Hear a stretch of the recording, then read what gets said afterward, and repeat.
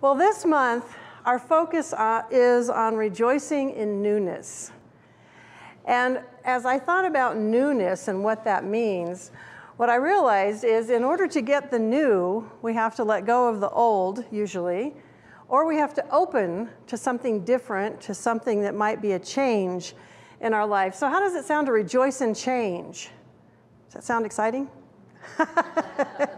That's usually, at least for people who know me, that has been a major challenge in my life.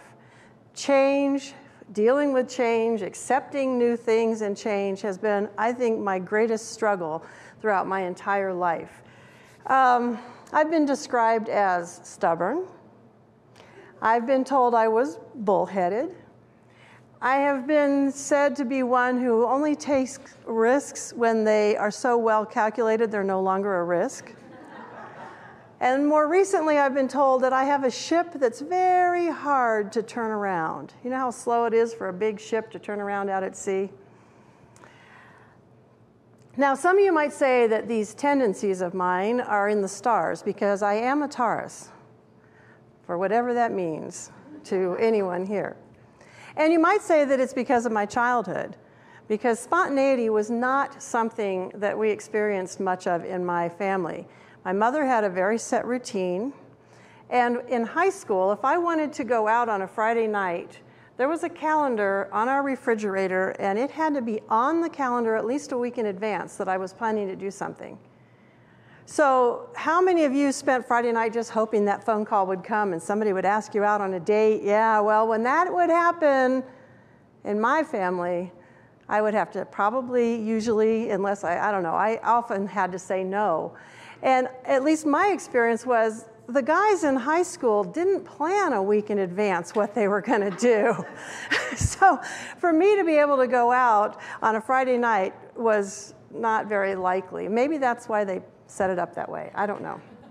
But spontaneity and doing something on the spur of the moment was not something that I experienced very often as a child. So why is it then I chose, since I choose the topics, why is it that I'm standing here with this topic of rejoicing in newness? And I'm encouraging, not just saying let's celebrate it, but encouraging this idea of newness and change, and the change that comes with newness, or the change that's created by newness. Well, I'm standing here able to do this because I've done a lot of really intense inner changing over the years, and a lot of intense inner work.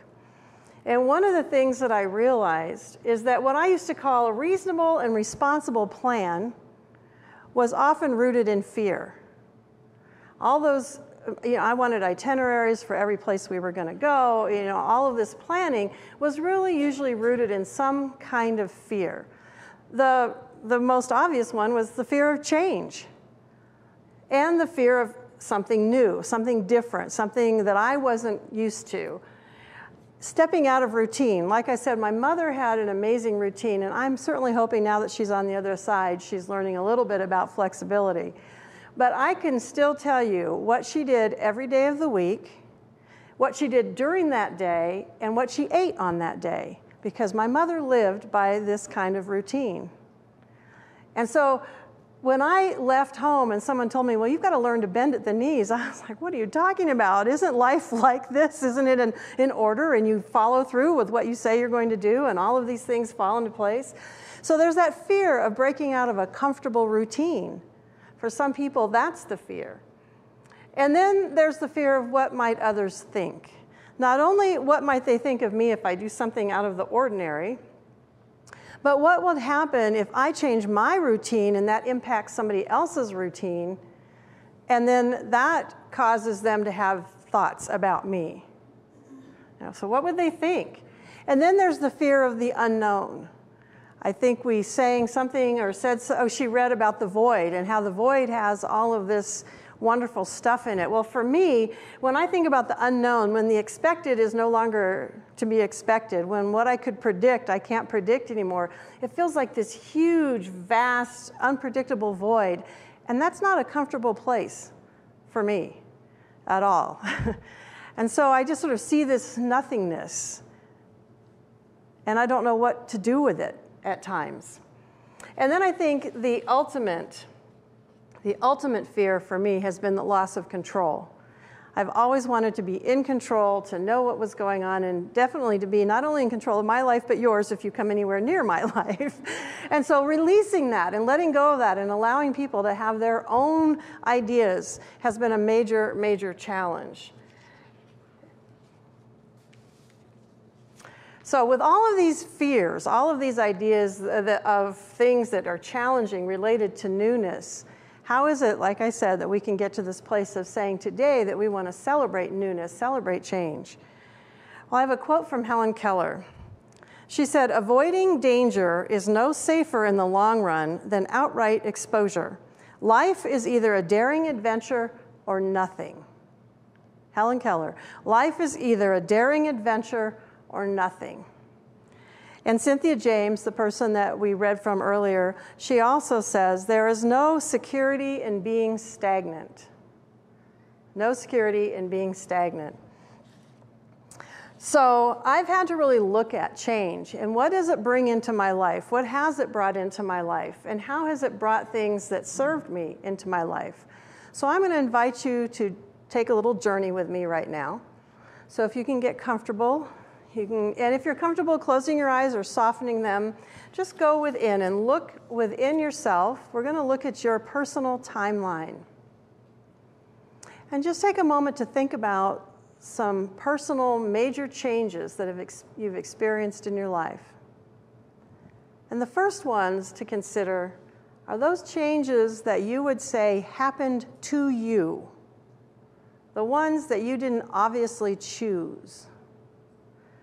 The ones that happened with no planning and no warning. Think about those changes.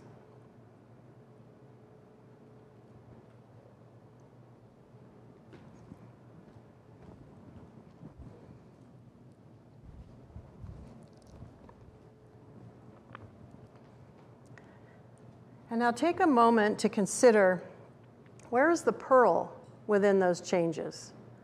Where is the kernel of good? How did that change contribute to who you are today or bring some good into your life? And if your answer is it didn't, keep digging, keep looking for that pearl.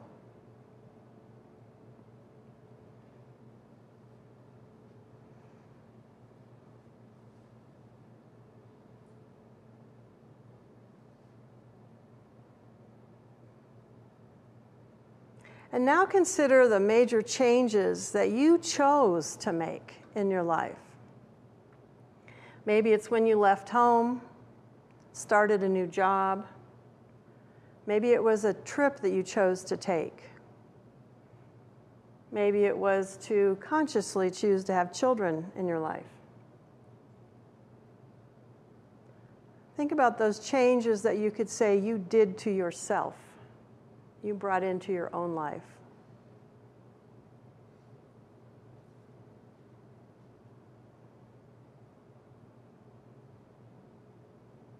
And where is the pearl in those? Where is that kernel of good? How did those changes contribute to who you are today?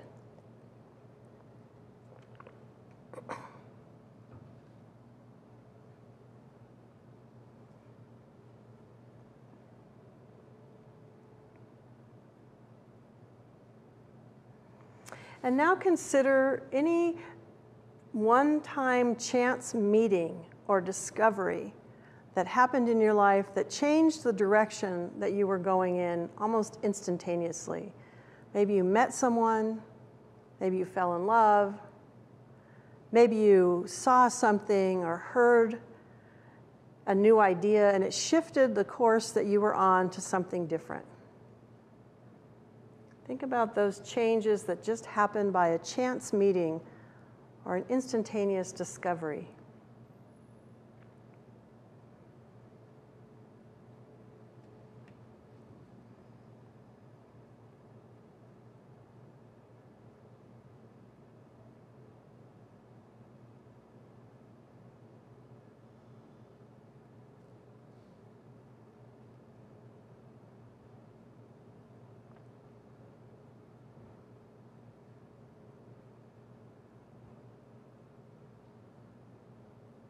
And now I have one question for you to consider from this place. What change is knocking on your door right now? What new idea, what new opportunity, what new thought? What's knocking on your door right now, and how would it look if fear was not in the equation? What would you do? How would you be? What would be happening in your life right now?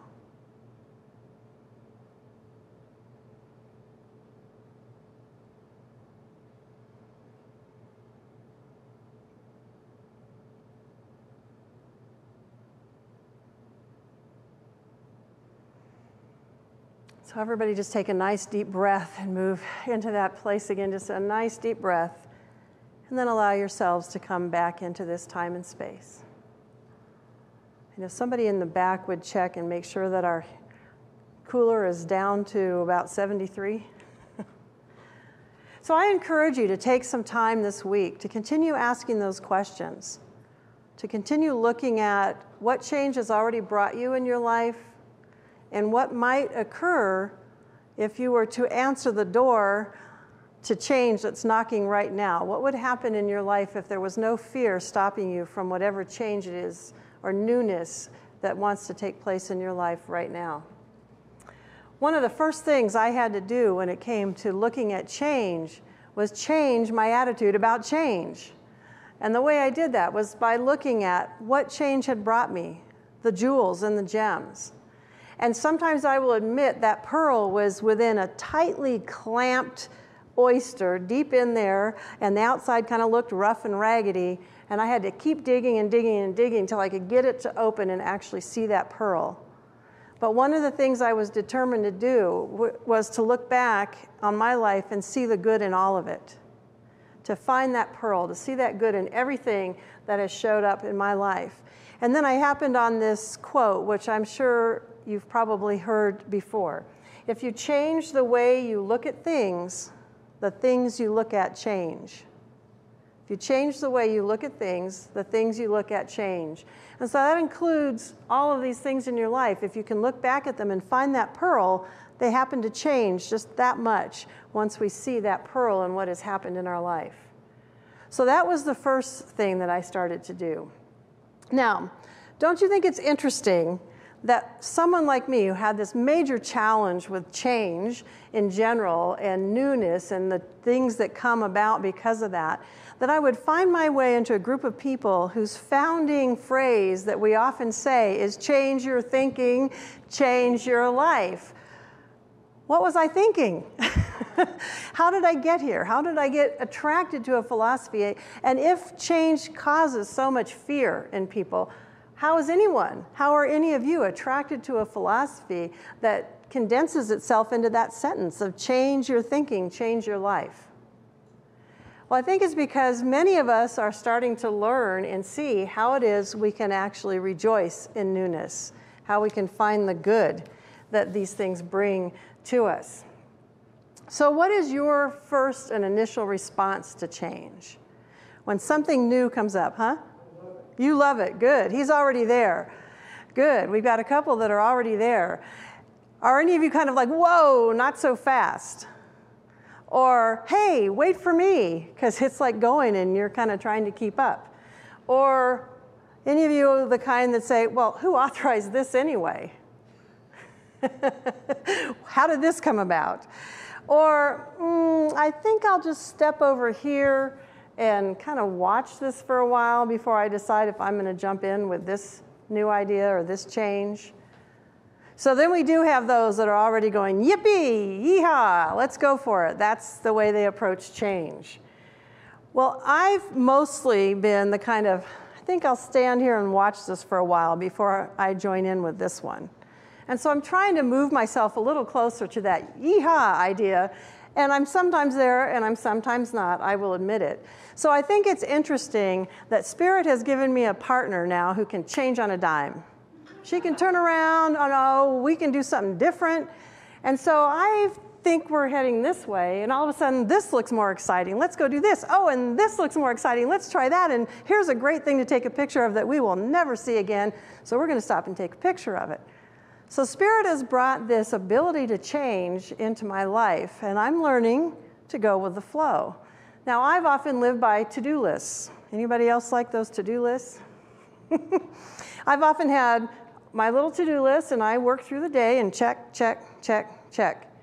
So now I still have my to-do list, but at the end of the day, I'll look at it and kind of go, well, we did that. Maybe 2 things get checked off. So now you know what I do? I check off my 2 things that are on the to-do list, and then I think, well, what all have we done today? What did we actually get to do? And I write them down, and I check them off. So I still get to feel the pleasure of checking off something on my to-do list. What difference does it make if I put it on before I did it or after I did it? I'm still checking stuff off. And I'm learning how to just go with however the day unfolds, which is a new and really wonderful experience for me. And so that leads to sort of the second thing that I've had to do with change, is look at what it is I think is important about life. Is it checking all those things off the to-do list, or is it the experience and the journey that is what is most important? And not just the journey, but like I said, the experience. Is it that destination, or is it the whole process of getting there? And what I found is it's not just the journey, but it's how I choose to experience that journey. I can either go with major resistance and major grumpiness, or I can go with the flow. And I can either go kicking and screaming, or I can choose to stay in a joyous center and just have a wonderful experience. When I was going into the 9th grade, I had just joined a youth group at a church, and this was a new experience for me. I had made friends, and good friends, for the first time in my life, where I felt like I could interact with people. They weren't teasing me, they weren't picking on me. This isn't to make you feel sorry for me, but it really took that long in my life to get a group of friends that I was comfortable with. And so I'm enjoying this experience when my parents say, we're going to go to Europe for 6 weeks. My father was a scientist. He gave a paper at a conference, and we had the opportunity to get on a charter flight and go and join him and travel and camp around Northern Europe for 6 weeks. Well, when they told me that, I was like, no, I do not want to do this. First of all, I knew that at the end of 6 weeks, none of these new friends would remember who I was, and they wouldn't want anything to do with me. I was just terrified that if I left, I would come back to nothing. I also wasn't too thrilled at the idea of 6 weeks with my parents and my brother in a camper in Northern Europe where I had no idea what to expect or what was going to be happening. So I tried everything. I kicked and I screamed and I cried and I said, can't Grandma come and stay with me? And I had all these great ideas, and they were like, no, you're going. This will be a good experience for you. So I get there and I moved into the second form of kicking and screaming, which is the silent one, where I just stuck my face behind a book. And I kept reading and I kept reading as we're driving through England and moving up into Scotland. And finally my dad says, you know, we didn't bring you here so that you would read. We brought you here so you could see something different. Put your book down and look out the window. So the book went down and I started looking out the window. And eventually I started to get into what I was seeing, new things, getting to explore castles and eat a scone. I'd never had a scone before, doing things that were different. And eventually I met a young girl my own age in Scotland. The two of us exchanged addresses, and I spent 25 years in a friendship with this woman, writing letters back and forth. And at some point, she told me that she felt like I had saved her life. And the reason she said that is because when I got back home, those friends of mine at the church had not forgotten me. I continued to interact with them, and my new friend, Eileen, in Scotland, started going through a physical ailment that caused her a lot of pain. And she really wasn't sure she wanted to live through it. It was very difficult for her. So I had all of my friends at the church praying for her and writing her letters. And she says it was those letters that helped her live through that experience and move to the place where she did eventually get married and have kids and do what people do. So just that was something that showed me that change and experiencing something new can have a real kernel to it, can have a real pearl, something special and precious. So I have to remind myself about those kinds of things when I'm up against that resistance to move into change. So I ask myself then, how can I stay centered in joy? How can I stay centered in a positive experience so I'm not just rebelling and reading a book through the whole process? And one of the things I try and do is cultivate curiosity, asking myself, okay, what next? Where are we going? What's going to happen next? And how can I make this fun? So that leads to the third aspect of how I've learned to deal with change, and that is to really pay attention to the inner monologue, sometimes dialogue, as I'm talking with myself about change. Because sometimes I have to really quiet the part of me that wants to judge the person for creating change in my life or the situation. I want to complain about new things, maybe the new food or whatever, the new situation. And I have to quiet that and really pay attention to what am I saying to myself? What am I saying? And so I start asking, these are some of those questions Cheryl didn't even know I was going to be bringing up. What is working for me in this moment? What am I going to gain here, or what am I gaining here? And how can I make this more fun and more satisfying for me?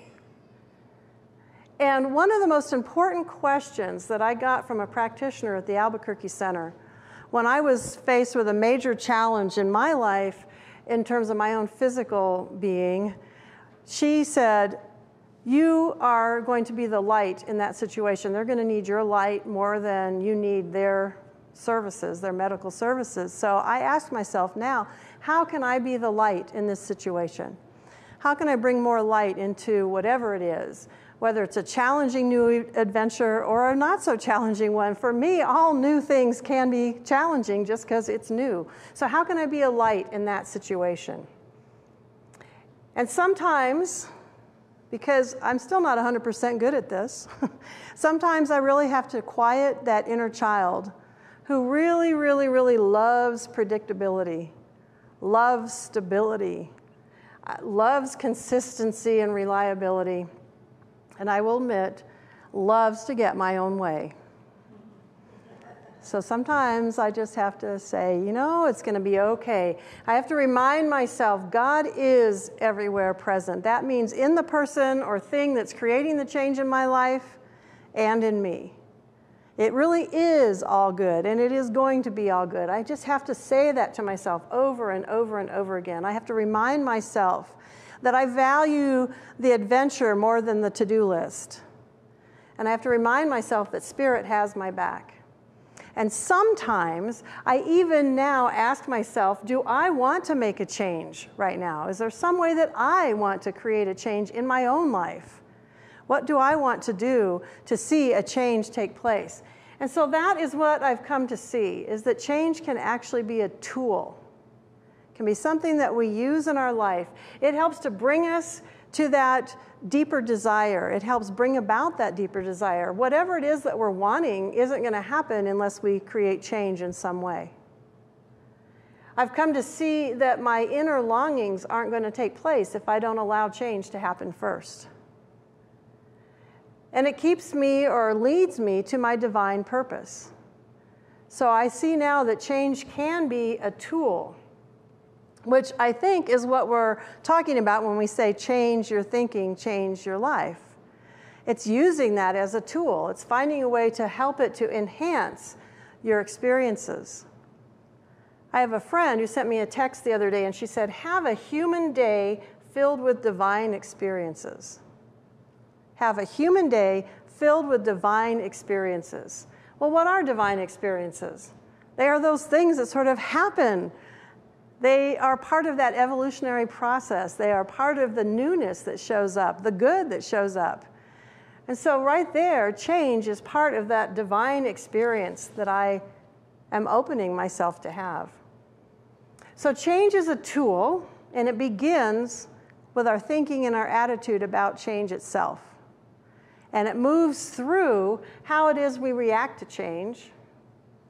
And then, hopefully, it moves into the ability to go with the flow, to just let change happen in our lives. And eventually it becomes that tool that allows us to affect change, to bring about any necessary, wanted, or needed change. Now, to me, that is something worth rejoicing about. And so to quote Geneva, one of our emeritus practitioners, thank you, thank you, thank you, God. That's what she says to everything. Thank you, thank you, thank you, God. And so we learn to rejoice through being grateful, just to say thank you. We don't need to judge what showed up. We just say thank you, thank you, thank you, thank you, I'll accept this. Thank you, now I'll go in this direction. Thank you, now I know better, next time I'll make better choices. Thank you, what a blessing was hidden in there. Thank you, what an amazing view from this new road. Thank you, thank you, thank you. So this person, John Maxwell, is credited with saying, change is inevitable, growth is, you all know that, optional. Change is inevitable, growth is optional. And Mahatma Gandhi is credited with, be the change you want to see in the world.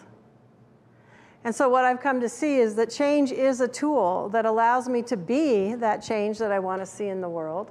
And change is inevitable. Growth is optional. And sometimes, I will add, growth is intentional. It's actually intentional. It's what we're choosing to do. I chose to change my relationship with change. And it's still, the ship is still slowly turning, but it's turned from where I started. So this month, as we focus on rejoicing in newness, rejoicing in the change that brings about newness, rejoicing in the changes that newness creates, I invite you to just contemplate how change has showed up in your life. What has it meant to you? What has your relationship been with change? Maybe journal about it, meditate on it, contemplate about it. And if you find a stuck place that you want to work with a practitioner or myself with, give us a call. We can help you maybe unravel that knot of resistance and be able to move to a place of rejoicing in the change that shows up in your world. And one of the things that I've learned as I've started to shift my relationship with change is I get that, what I call cosmic 2x4, less often. Now, in my mind, the cosmic 2x4 is like my parents saying, you will go and you will have fun, regardless. And it's a difficult, usually it's a real smack, it's a real hard shift that I don't necessarily feel good about in the beginning, but eventually I'm like, oh, that's why that happened, okay, now I get it. So that cosmic 2x4 tends to happen less when I listen to the knocking on the door earlier. When I look for a way to accept it in, to go with it, and to rejoice in it before I have to be kind of shoved a little harder in that direction of something new and some kind of change. Because we are always, always at choice. Change is inevitable. Our choice is whether we go about it with resistance or with rejoicing. And that growth is optional and sometimes can be intentional. So, what? Change? Who, me? What about you? Let's take that within. Let's just go within. And so to repeat from the earlier reading, come to the edge, he said. They said, we are afraid. Come to the edge, he said. They came, he pushed them, and they flew. And so we just know that in this moment, whatever fears are keeping us from moving toward the edge or even taking that leap, that we can release them, knowing that as we scan our life, change has brought about amazing pearls, has helped bring us to this place that we are today. And we know that no matter what happens, we learn to fly or there's a net. Spirit has our back. And so I just give thanks for this opportunity to spend time really reflecting on how it is that I have grown and moved in this experience of change in my life. And I just know that this is also an opportunity for each and every person to give thanks for whatever changes have occurred. and whatever change is moving right now in and through their life are beckoning for them to open the door. I dare to step to the edge of what I currently know. I leap into new dimensions of creativity. I know that I will fly, and so it is.